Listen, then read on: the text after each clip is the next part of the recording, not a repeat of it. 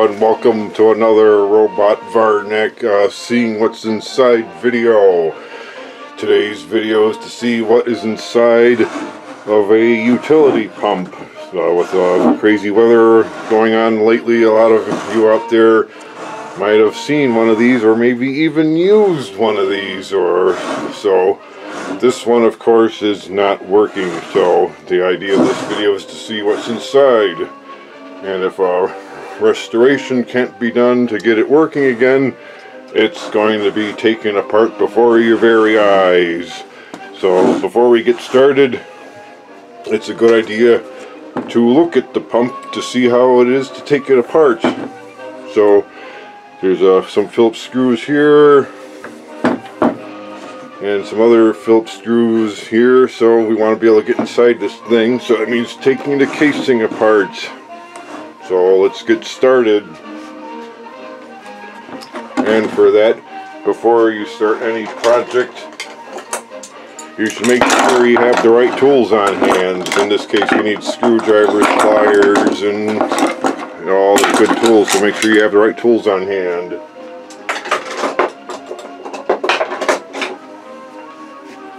So let's see if there's anything blocking the impeller, the part that sucks the water into the pump.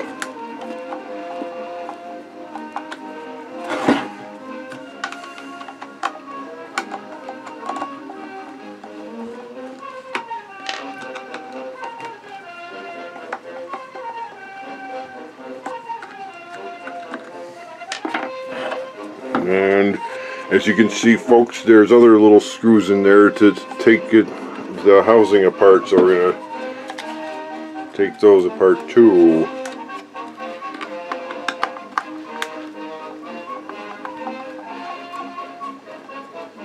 One good thing about this pump is that the parts are made of stainless steel screws, and as you can see, the screws from different parts of the manufacturer are all the same size, so whatever screws came from, they'll all fit no matter where you got them from.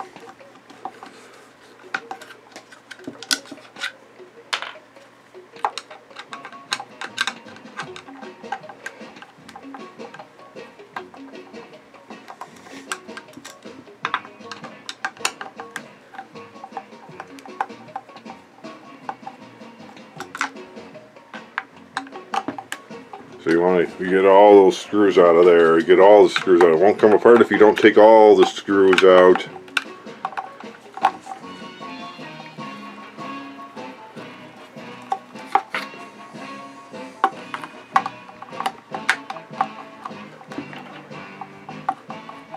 One of the problems a lot of YouTube people have been having is getting people to watch your entire video from beginning to end. So to make that worthwhile, folks, I'm going to do the same thing. I'm going to say a secret message, and every now and then during the video I'm going to reveal words of the secret message to get you to watch the whole thing. And if you know put the secret message together, what the secret message sentence is, you'll get a prize. So stay tuned for the first part of the secret message. There's screws here too. There's two more screws right in there.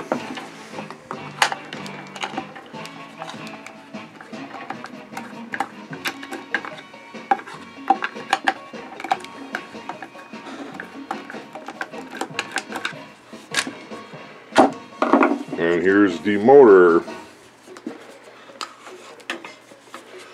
And as you can see, there's no more screws down here to take the motor apart.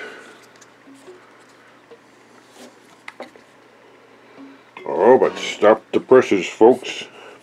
On these utility pumps, there's supposed to be a little air passage here to allow the pump to work. And if that passage is blocked, well, the pump's not going to work. So let's see if the power actually, if the impeller turns when power is applied.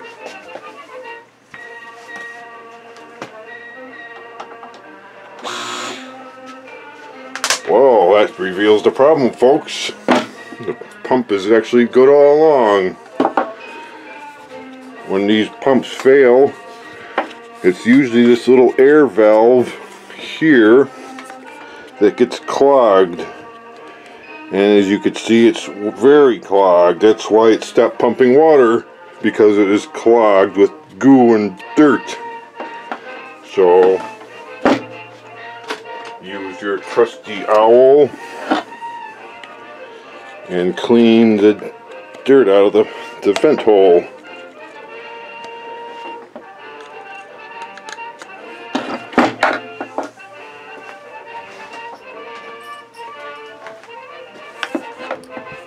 So you have a utility knife.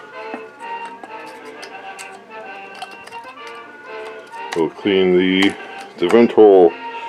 Oh, and the first word of the secret sentence is always. The word always. So remember that. The first letter, the word is always. Stay tuned for the rest of the secret message. So as you can see, cleaning the vent hole will allow the pump to work as according to manufacturer specifications. While you have the pump open, you can inspect the rubber seal too. You don't want to make the hole too big, because then it won't vent right either. So you got to keep the pump according to manufacturer specifications. So clean that vent hole.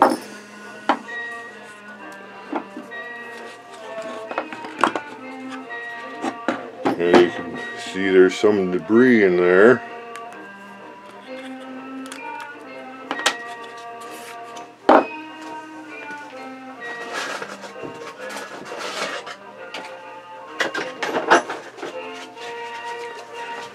You use some sandpaper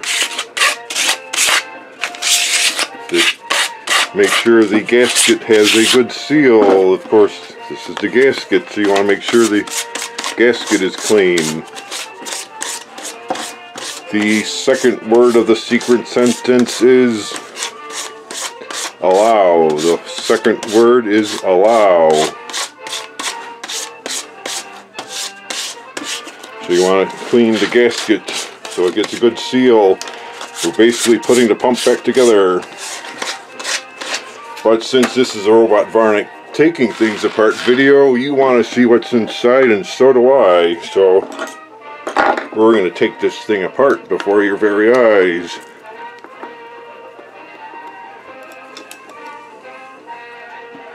As you can see, all the screws are standard, which is good.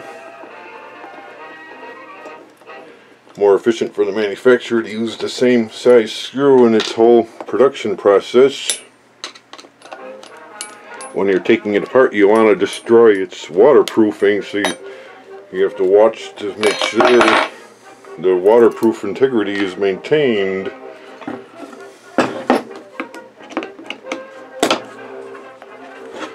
Because it looks like they put a force seal there to keep water out.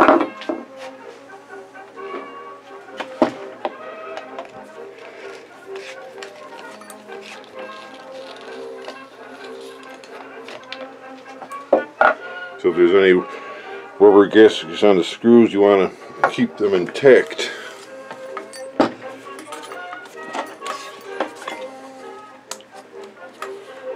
It's quite possible the motor was actually bonded in. Oh, that was oil, folks. That actually belongs in there.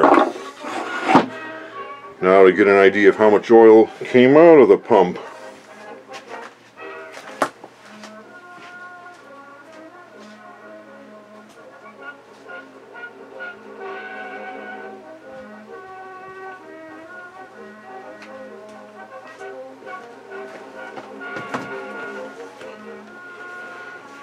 Well, some oil came out, folks. We gotta put the oil back in. Obviously, the pump needs the oil to pump.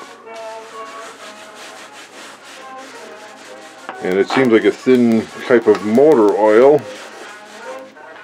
The oil is actually very clean, so I believe it was only the clogged vent hole that kept it from working. And given that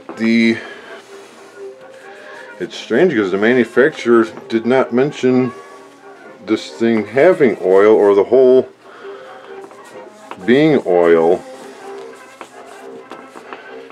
The third word in the secret sentence is for, F-O-R. The word is for.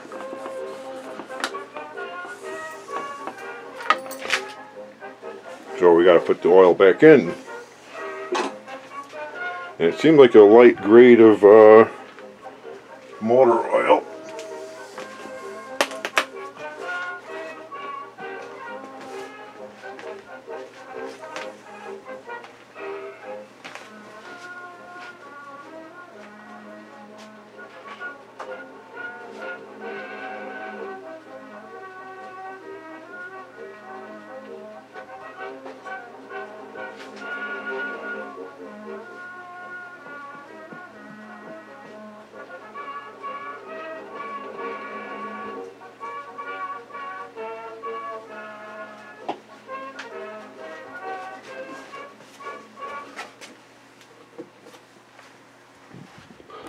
So we're going to refill it with about the same amount of oil that came out.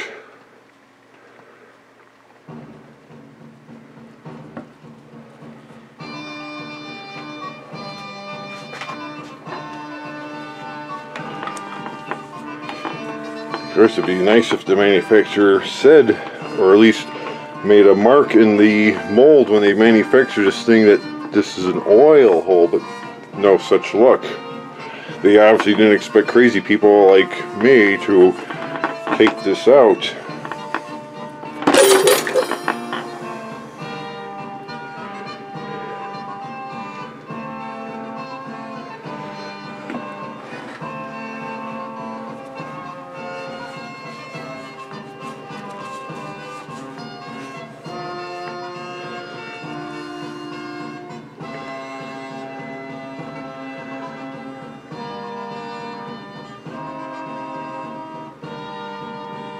So carefully, certainly a funnel would help.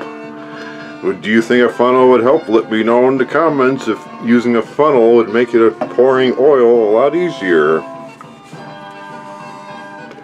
There's also no specification in the instructions for how much oil the pump needs, which is another failure on the manufacturer. Of course, they want when the pump fails, they want you to buy a new pump. So that's about the amount of oil that leaked out when I'm thinking it was a screw to take out. They should have marked it as an oil reservoir, not a regular assembly screw. Let me know what you think in the comments.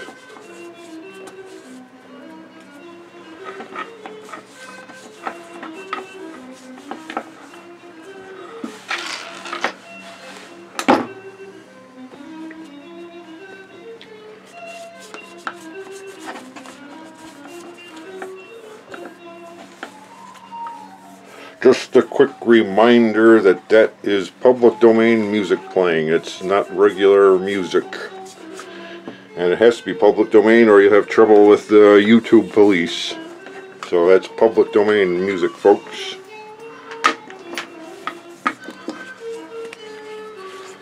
While you're putting the pump back together again, clean and inspect the impeller to make sure the impellers turns freely, which it does. You see that earlier.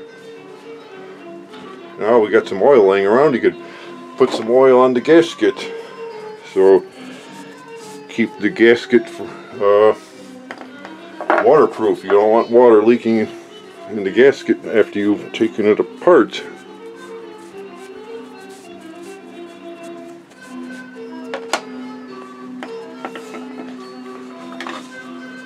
So it would be nice if they at least mentioned that was an oil reservoir, but it's not.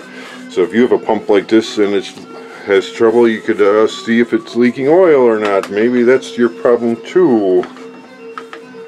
It could be low on oil, but they don't tell you how much oil. Like an automobile, he'll tell you how many quarts or how much oil a car has, but this pump, they don't tell you that.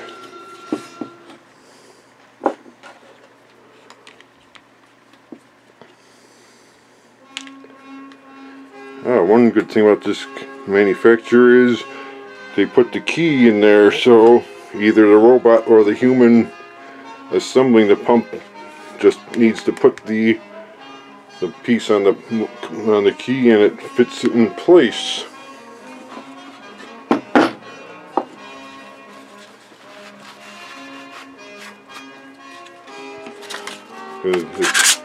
Give it a quick rub of sandpaper to remove any dirt or grit, and use your oily rag to put a coat of oil on there to help the seal get a better seal.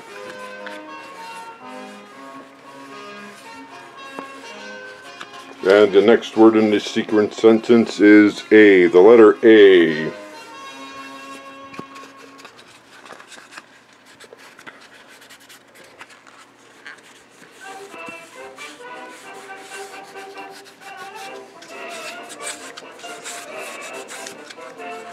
So you want to inspect to make sure where the water comes in to the pump is all nice and clear. There's no grit buildup in there.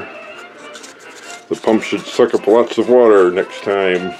The person who this pump belongs to will be very happy indeed that it's working again.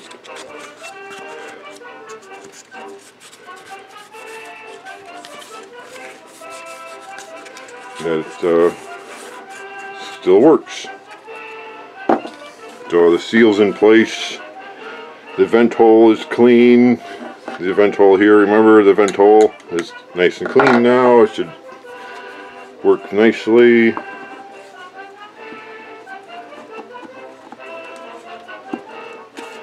And the manufacturer even made sure that the assembly keys here and here make fitting the pieces together well, either for the robots or human assembly workers, so we could put the thing back together again.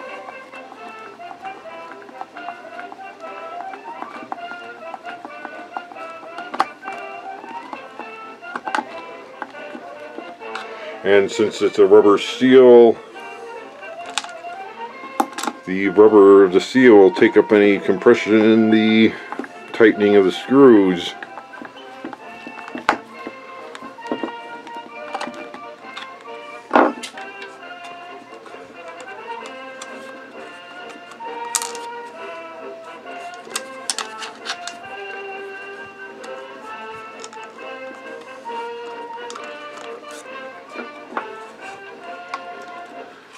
Just remember where you took all the screws out of when you took it apart, so you know how to put it back together again so it maintains its seal, so water doesn't spray out all over the place.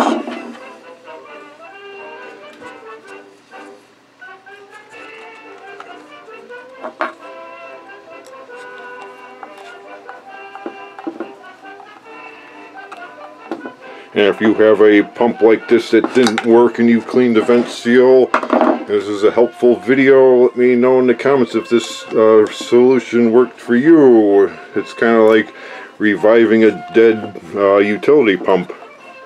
That'll be the title of the video, Reviving Dead Utility Pump.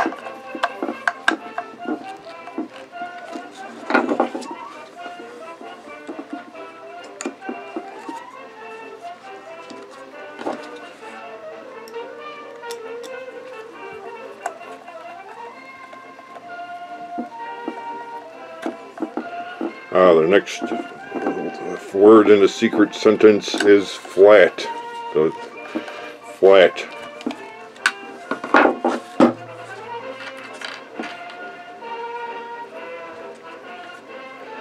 Now you might notice some of these little holes here are hard to get to. This is where you use a pair of needle nose pliers to get the screw in there. So I'll use a pair of needle nose pliers to get the screw in there.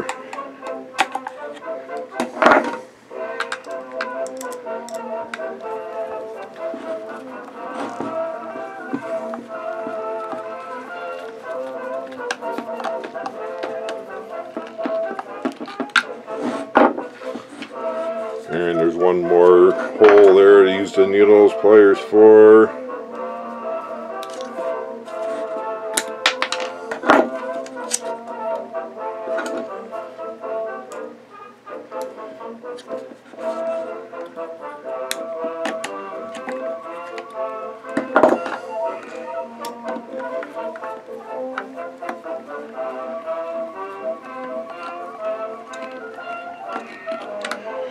Now that you have all the screws back in place, it's a good idea to tighten them, kind of like when you tighten lug nuts on a wheel. You want to tighten them in side-to-side order. So tighten one over here, tighten one over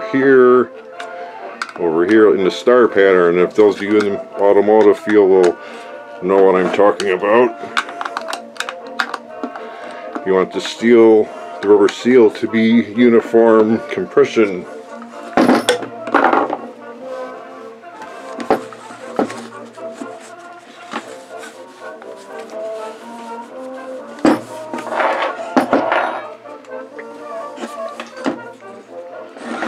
Now inspect the screen. You want to make sure the screen is nice and clear.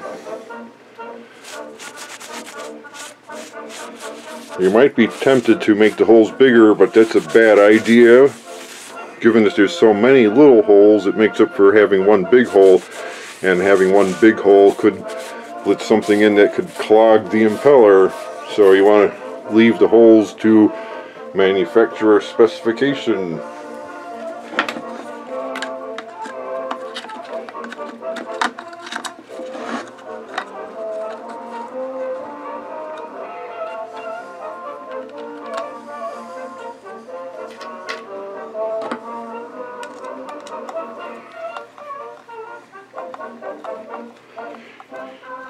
You might have noticed that one screw is missing on here already, so what happened to the missing screw is anybody's guess, but it's not here now.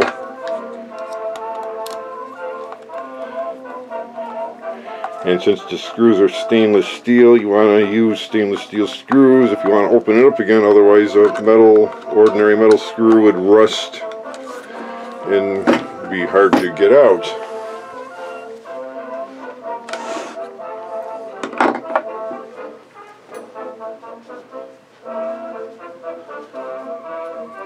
So here's actually the carrying handle for the pump. You'll notice the carrying handle applies pressure to not only hold the pump up, but there's a seal between the cord and the casing, so it actually puts compression on the rubber boot there too to keep the carrying handle allows pressure to be applied to help seal the cord so you can put it underwater.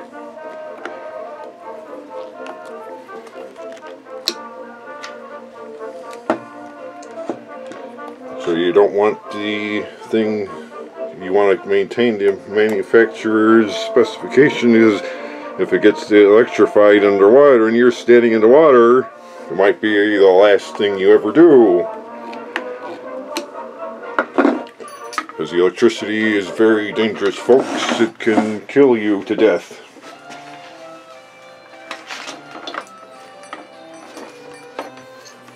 Oh, what do you know? Silly me. This is supposed to go under there to provide the compression for the cord.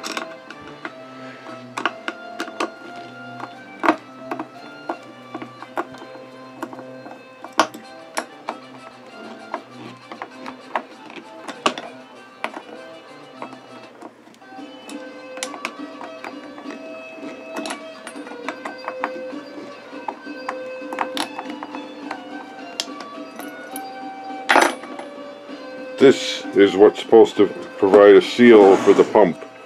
This seal there.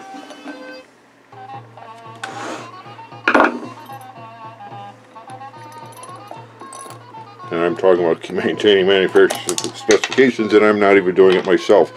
So folks, this is entertainment purposes only. Don't try this at home.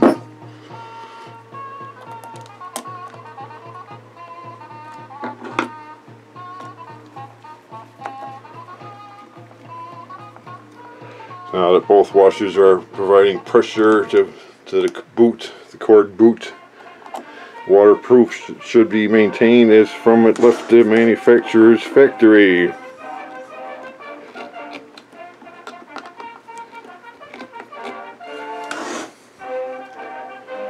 And they had this little thing here with the screw to hold the cord in place. And don't forget the little washer on there. There's a little washer to hold this clip in place.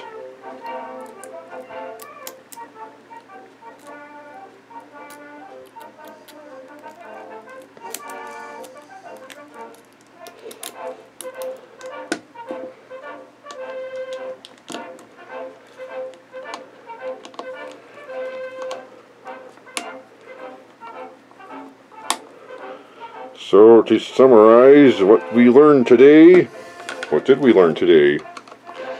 Let me know what you learned in the comments, and because as far as I know, what turned out to be a dead utility pump was actually quite a live pump. So it still works, folks, it still works. And that brings me to the end of the video, and that means the last word of the secret sentence is tire. The last word of the secret sentence is tire. If you know what the secret sentence was, let me know and you'll get a robot VARNAC gift. So the pump works. So don't forget to like and subscribe, and by all means comment. If this video helped you, let us know. So that's the end for now, folks. See you next time. Goodbye.